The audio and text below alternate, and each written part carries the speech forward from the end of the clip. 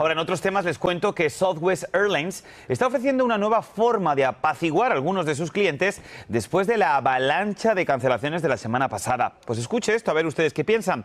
La línea aérea está ofreciendo a estos pasajeros 25.000 millas para viajeros frecuentes como un gesto de buena voluntad.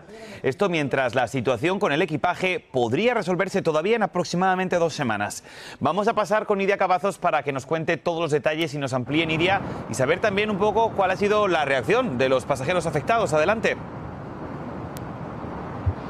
Así es, Borja, muy buenas tardes. Sabemos que fueron miles y miles de vuelos que fueron cancelados durante el mes de diciembre y justo tocó en la época de Navidad, por lo que fueron miles de personas que se quedaron sin estas celebraciones por cuestiones de Navidad, se quedaron sin reunirse con sus seres queridos y la gran mayoría se quedaron varados en los aeropuertos, y esto también sin ropa, ya que ya se había documentado su equipaje, y esta fue una experiencia desagradable y desafortunada para muchos de los pasajeros.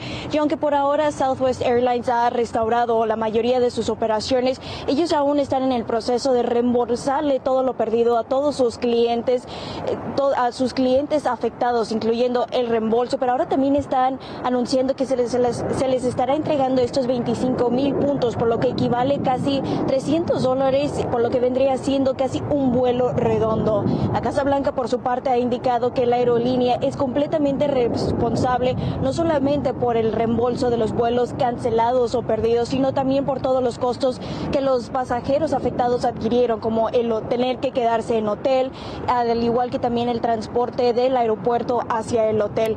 Por su parte, la aerolínea ha dicho que ninguna cantidad va a recompensar todos los daños que se causaron durante este mes de diciembre, pero están haciendo todo lo posible para rápidamente restaurarle a sus clientes todo lo perdido. Regreso con ustedes al estudio. Pues Nidia, estaremos sin duda muy pendientes, sobre todo la reacción, ¿no? $300 aproximadamente que equivalen esas millas, pues no sé a quién le puede apaciguar, precisamente que lo estaban haciendo para eso, así que estaremos muy pendientes, pero está clarísimo que es importante recordar que los pasajeros tienen derechos. En esos tiempos en los que vivimos, yo creo que con $300 no logras viajar muy lejos, así que vamos a ver cuáles son las opiniones de los pasajeros que se vieron afectados.